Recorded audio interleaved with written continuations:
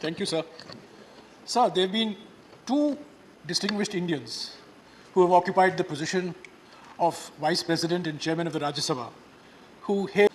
The first is a man whose photograph we see every day and whom we take for granted today, but who is one of the great institution builders of modern India, Dr. Sarvepalli Radhakrishnan.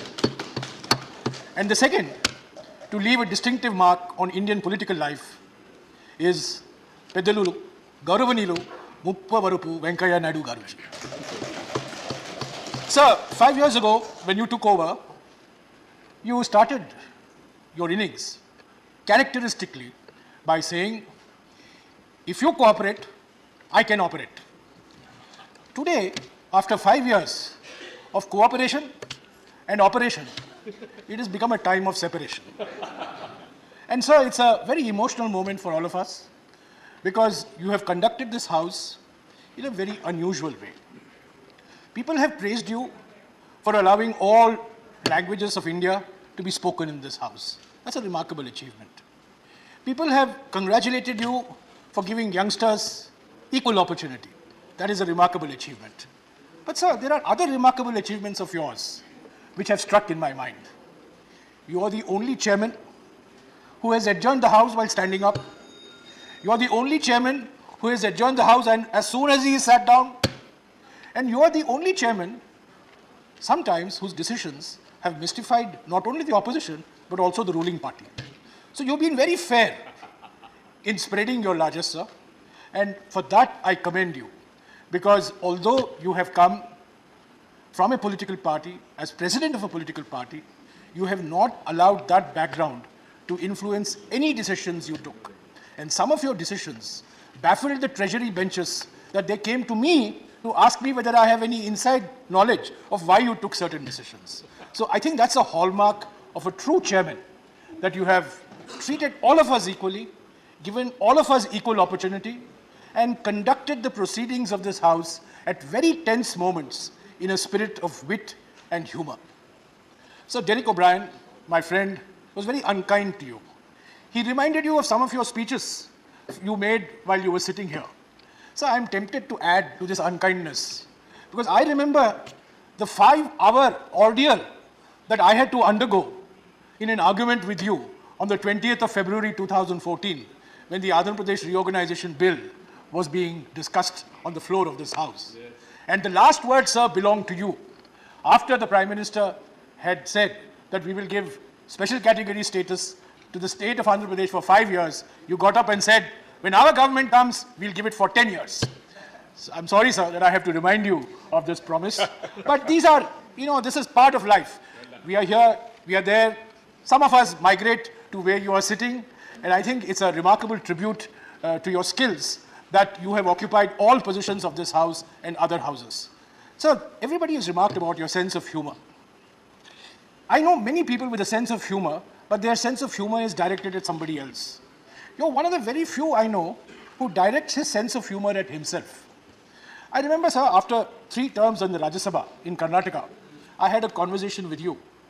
And I said to you, sir, why aren't you coming back for the 4th term from Karnataka?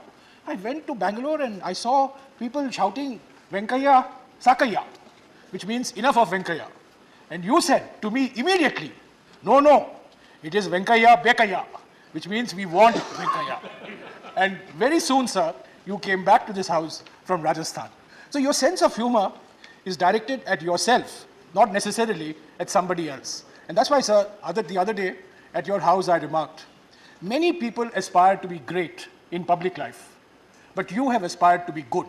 And you will be remembered long after the great men have been forgotten, because you are a good man, because you have been a kind man, you have been a large-hearted man. Finally, sir, you are moving to 1 Tyagraj mark. I want to make a special request to you. You have been a champion of Indian languages. Who is this Tyagraj? In Tamil, he is Tyagaraja. In Telugu, he is Tyagaraja. Why is he made Tyagraj in Delhi? This is what Hindi imperialism does. This is what Hindi zealotry does. And sir, when you go to occupy your house, you will find it is not Tyagraj as one word. Tyag and Raj. Nobody in Raj does any Tyag, sir. It is Tyagaraja. So I hope you will ensure that the name of the house that you will occupy for the next innings of your life will be Tyagaraja Marg and not Tyagraj Marg. Thank you. Thank you. This has been, I'm told that has been there for long. Definitely I will change it, don't worry. Tyagaraja is a great musician. And people in Tamil Nadu, in Telugu and in Karnataka, they love his music. And he's a great man. I had the, he's now becoming international also, Tyagaraja.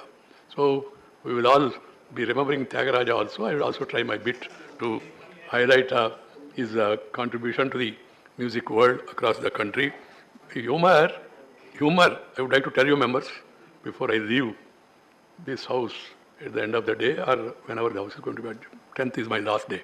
The humor is very much required. If humor and grammar are combined together, grammar means subject, not the English grammar. Humor and grammar is combined, then you will be glamorous. That has to be understood by others. Humor, grammar, or glamour.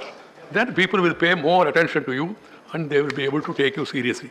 If you speak in a very serious language, which is not understood by people, only Harvard and Oxford people can understand, then it will not reach the common man.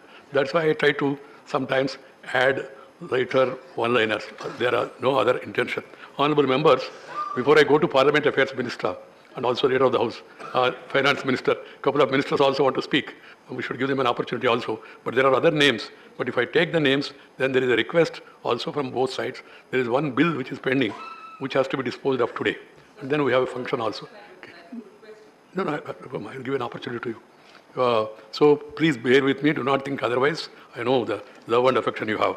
Now we will hear our Parliament Affairs Minister, Prahalad Joshi, Kannada.